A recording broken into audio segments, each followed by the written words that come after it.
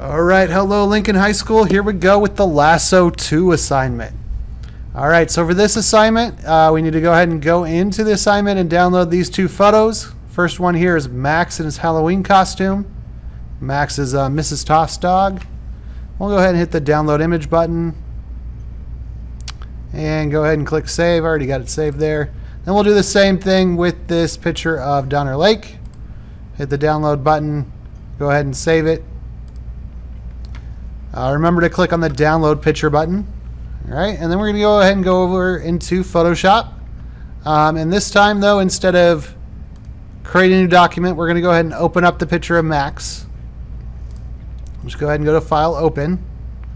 All right, and so then with this picture, we want to go ahead and we want to cut out Max and get rid of the background. So we have just Max. So first thing we need to do is we need to unlock our background layer here so we can work with it. So we'll go ahead and hit the lock button right there to unlock it. And then we'll go ahead and we'll use the magnetic lasso tool again, just like we did for the last assignment, to go ahead and select Max. Now remember, as you do this, you may have to do a fair amount of clicking to get it to go right where I want it to. And if you notice there, I just grabbed his ear. Wasn't what I wanted to do. It's picking up that color transition between his ear and his body. So again, if I hit the backspace key, I can force it to go back, and then I can go ahead and pick a new anchor point. Right? Anytime I click, that'll put in an anchor point, force the selection to go right there. So I'm going to just do the best I can to real quickly kind of select them out so we don't use up too much time doing this. You're probably going to want to spend a little bit more time on your own project to get it nice and perfect.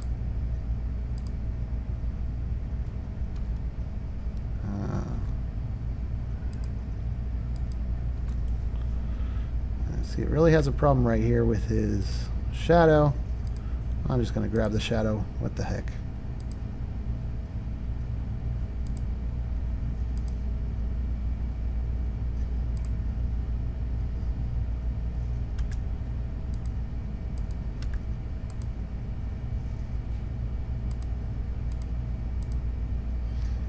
Again, when the color values are really close to each other, this tool is going to have kind of a hard time.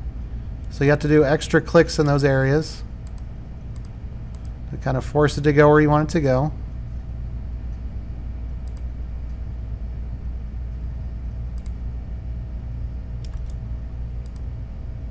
It's having some trouble here around his feet.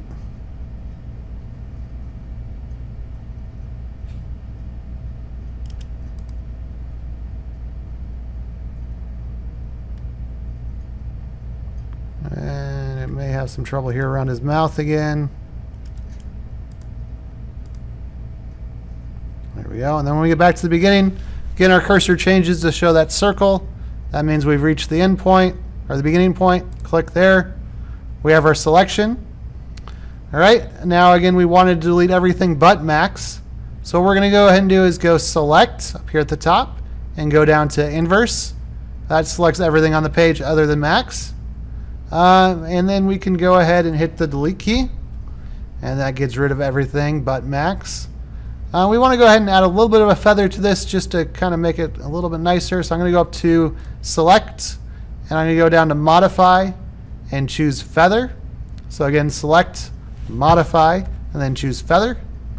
And I think we're just going to feather it like 2 pixels. Hit OK. I'll hit the delete key again. And you can see that just put a nice little feather around Max. And then I'll go up to Select and choose Deselect. And there we go. Now we got Max all cut out and ready to go. All right, now I want to put Max on a new background here. So this time I will go up to File, and we'll go down to Place Embedded. And I'll grab that image of Donner Lake, and I'll go ahead and place it here. All right, I'll go ahead and use the Move tool and enlarge it until it fills up the space. All right, I think I want a little bit more of the shore here. It's pretty good. Hit the Enter key when I got it where I like it. Now then, of course, we want Max to be on top, so I'm going to go ahead and click on my Max layer, drag him up to the top layer. All right, now I kind of want to just shrink Max down a little bit and put him over here in the snow. So there we go. Now he's blending pretty nicely.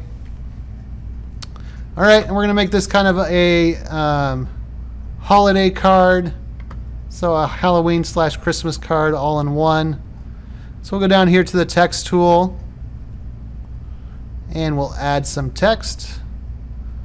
Say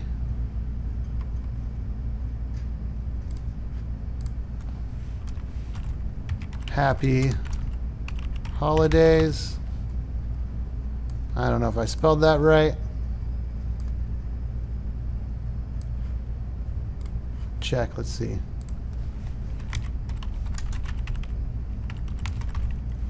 All right, only one L. Thought something looked a little off. Happy Holidays. And I'll pick a different color, maybe like a red color. Top layer.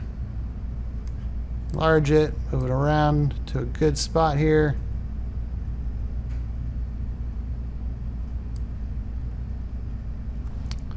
All right. And lastly, we'll probably add some layer styles here. To Max, I want to add kind of a glow, so I'm going to double click on Max. We'll go with the outer glow here, and we'll adjust that. So he's kind of glowing there in the shore. All right, kind of like the way that looks.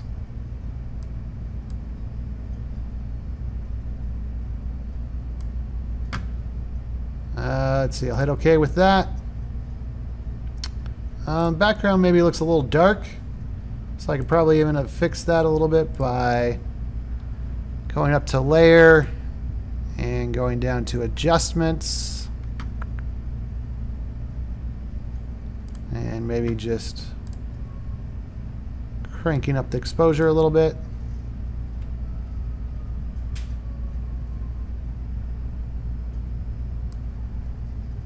Or I could bring the exposure down on Max. Let's see.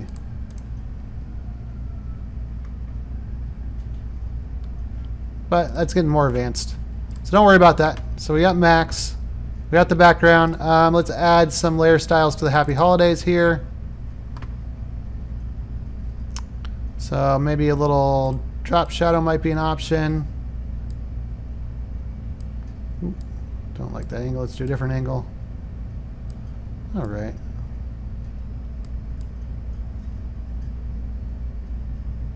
Just help give it a little separation. Or we can even do probably an outer glow here. That would work pretty well too.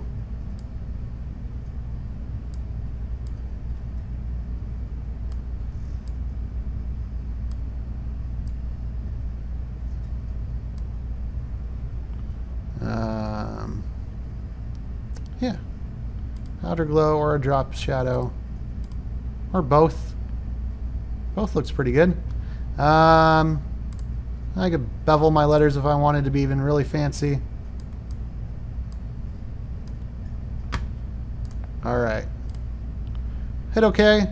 That looks pretty good, and that is it for this lesson. It's as easy as that. Alright, and when we're ready to save it and turn in, we go ahead and go up to File, Save As. Remember, we're going to change it to a JPEG image, not JPEG 2000, not JPEG stereo, but just regular JPEG. Give it a new name. This is Lasso 2 complete. And go ahead and save it. Quality 10 should be good. Hit OK. And turn that into Photoshop. So that's it. As easy as that. Good luck.